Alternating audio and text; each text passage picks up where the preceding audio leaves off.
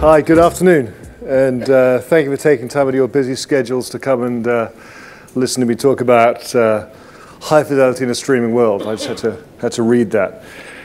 I've had the amazing privilege of being surrounded by music all of my life. Growing up, I'd visit my dad, George Martin, in the studios where he'd work. And I'd watch the meticulous nature of recording engineers, artists and producers, the obsessiveness of trying to find the perfect sound. And after a while, I too became obsessed with sound and with music. And I had the fortunate opportunity about 10 years ago of taking my dad's work and the Beatles' work and creating this immersive experience in Las Vegas of the Beatles music. It was 7,000 speakers in a room, which is still going on today. And it's the first time in my life that I was able to control both the input of what went into the speakers and also what was coming out. And it got me thinking that after I've done, I spent a lot of time doing recording and mixing and remastering, and the artist community has very little say in how the music sounds once it leaves the studios. And part of that is the reason why I took on this role of, with the embarrassing title of Sound Experience Leader at Sonos. Normally when I say that, I put my hand across my face, because it's something an English person would never come up with. But I'm delighted to have that role. Now, many of you are familiar with the work of my dad, George Martin. He started Abbey Road in 1950. And in many ways, his career spanned the modern music industry. His first recordings, I'm clicking the button, there we are. His first recordings, the first recordings at Abbey Road that he did were antiquated, to say the least. The most reliable source of electricity was gravity, and a man would lift a weight up to the ceiling, and when the recording started, the producer would give the mark, the engineer would drop the weight would drop, the disc would spin, the disc would be engraved, and that's how the record was made when he first started making records. And the engineer's job, in order to see whether it was a good recording, was to look at the grooves on a disc to see if it was distorted. You couldn't play it back. And the reason why I say this is because it's kind of an interesting gap between the artist and the producer and the artist and the studios, because the artist wouldn't be able to hear his music in the studios, not until he heard it at home. That's the way recording was done. Then my dad fortunately signed the Beatles, or, for both parties, and tape came along. But in those days, the producer was still king. The artists were only allowed to hear their recordings if they were given permission. But with tape, you could actually do playbacks of recordings. My dad famously won the first Beatles session at Abbey Road with the Beatles. He actually asked them up to hear whether they liked the sound or if there's anything they didn't like. And George Harrison said to him, "Well, I don't like your tie, for a start." The producer's goal at this time was to capture live performance, capture a live set. There wasn't any thought about, crazy ideas. It was really to capture a photograph or recording. That was the North Star, if you like, the drive, was to try and exactly replicate what was in the room. And the end result would be a monovinyl record that sounded good on radio, sounded good on AM radio, and fans would listen to this great music on antiquated players, which would probably sound the same as answer phones do to us now, or dictaphones. You have to admit, actually, even that said, the records still sound fantastic today. But there was a sea change. What happened was the North Star, that search for perfect real recordings, became a universe. After the first few records, the Beatles explosion happened. There was radio saturation around the world. In the US, they had the top 5 places of the top 10 of the charts. And the whole world wanted to hear the Beatles, but the Beatles couldn't hear themselves. And so they quit touring and they retreated back to Studio 2 to record. And they finally had, and this is the change, they finally had both the technology and the time to create music that had never been heard before. And capturing a live performance, a musical photograph, which I mentioned, had morphed into painting a landscape in sound. And this was Sgt. Pepper's. Sgt. Pepper's Lonely Hearts Club Band in that the Beatles expressed their creativity through a psychedelic world, a psychedelic landscape. They no longer made the music that represented themselves live, But they made music that flowed into people's homes, that took the listener to places they'd never been before. And with this, the feeling of listening to music in the home had changed forever.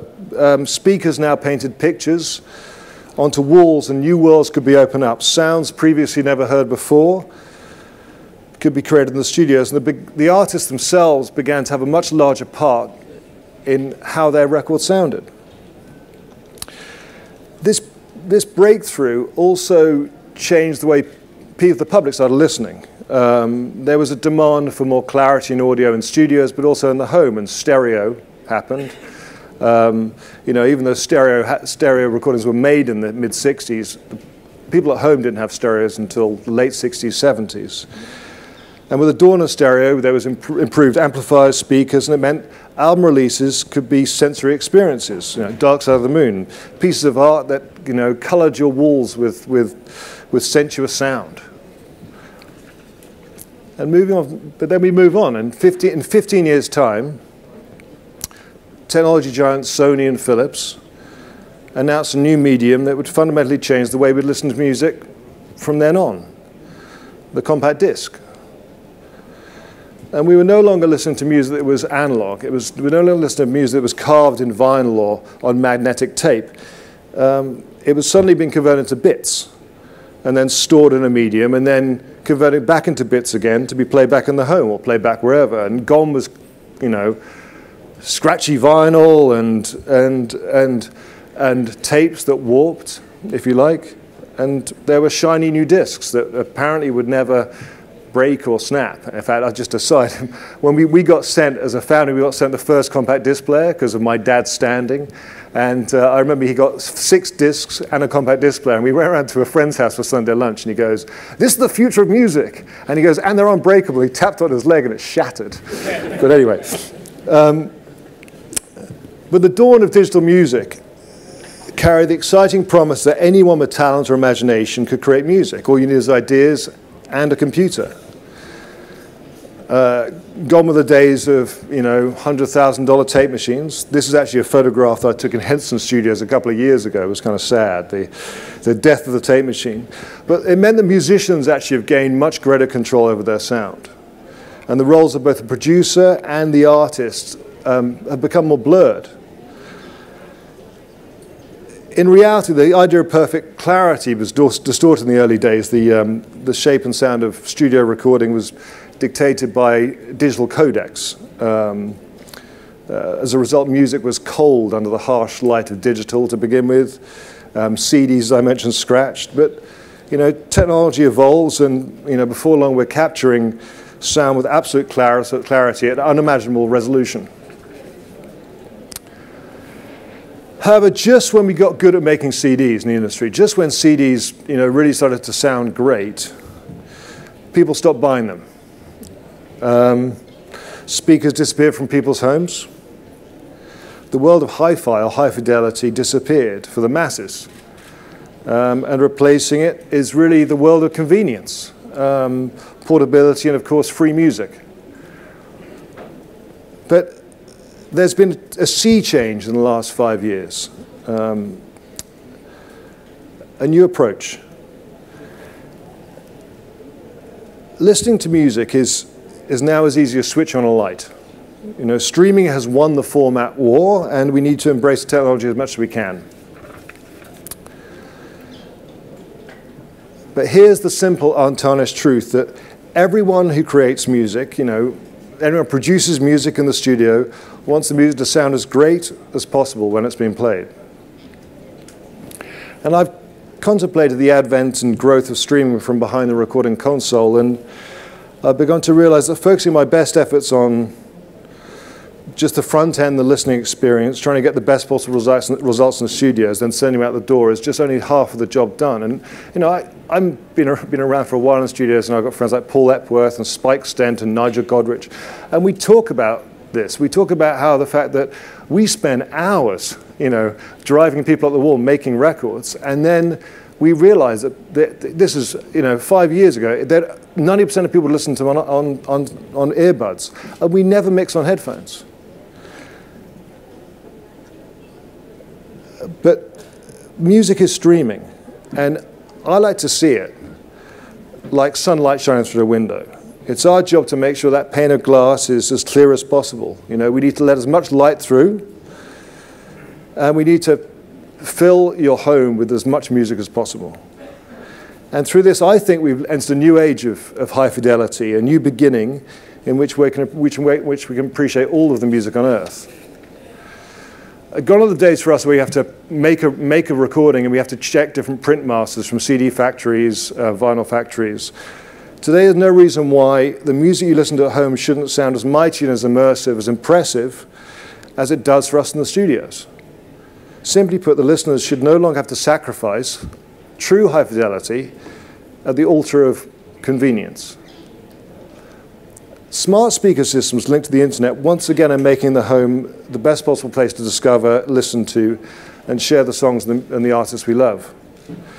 And at this time, music creators are finding new ways to be heard and build deeper, more connected relationships with the audience.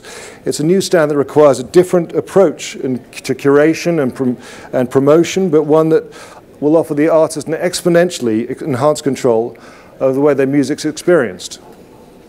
These next 10 years will see amazing leaps in intelligent sound. You know, I've been working on things in the last year which are kind of really interesting, which I'd love to tell you about, but I can't. As artists, the artists are becoming more involved in harnessing the power of streaming and the way that music hits the home. The good old days weren't really all that good, and we should celebrate the fact that now every single brilliant, vibrant work is now right at our fingertips. Each speaker in our home is now a direct portal to the complete history of recording. And the future will belong to those in the industry who can prove themselves capable of providing the most purest and the most seamless connection possible between the artist, their work, and their fans. To provide complete and perfect connection between the creation of sound, the heartbeat that goes into every note written, and the experience the listener has in their home. You know, we need to make sure that music is felt, absorbed, and celebrated. We need to make sure it's listened to and not just heard, and listened to in ways that resonate in our homes and make us feel good to be alive. And so I'd like to thank you for listening and not just hearing me. So thank you very much for having me here.